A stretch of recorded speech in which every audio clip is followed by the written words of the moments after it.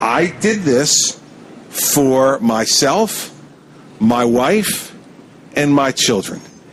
And unlike some of you, they will still pay attention to me whether I run for president or not. And so the fact is, it has nothing to do with running for governor this year, with running for president at any time in my life if I ever decided to do that. And I said this yesterday.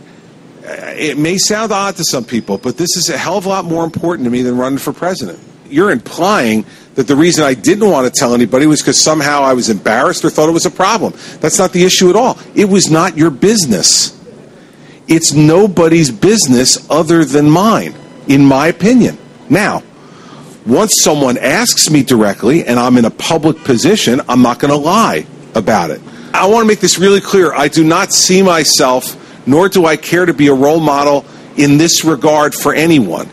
This is an intensely personal issue for people, and only people who have gone through being overweight and understand how that can dominate your thought every day understand how intensely personal this is.